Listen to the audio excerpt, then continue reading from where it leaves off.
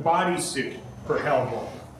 What's interesting is there's a lot of press online right now crediting an intense workout regimen that David underwent. And though he has been working out, to achieve this kind of size and this sort of musculature and vasculature, it would take a heck of a lot longer than 2 or 3 months.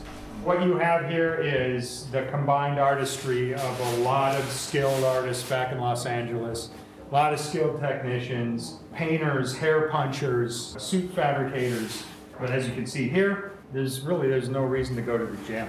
You know, standing in your shop, you know, on top of David's life cast, it's pretty impressive. And then once that's cast, you know, just dealing with the body, you know, once that's cast in foam latex, we tried David in it and he could move around, and you see really how well that suit moves. And even now, when I see him on set and to see how well that body moves, there's a lot of luck in that. You know, a lot of skill, but definitely some luck too.